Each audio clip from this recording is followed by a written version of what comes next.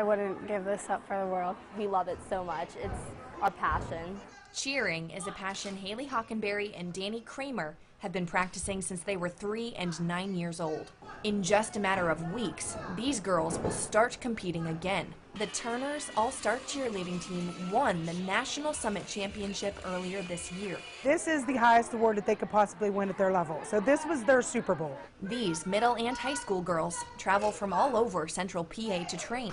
This year, they're taking it to the next level, moving up to the toughest division. It pushed us even more. It motivated us. But before they're competition ready, they need to practice their jumps, tumbles, and stunts.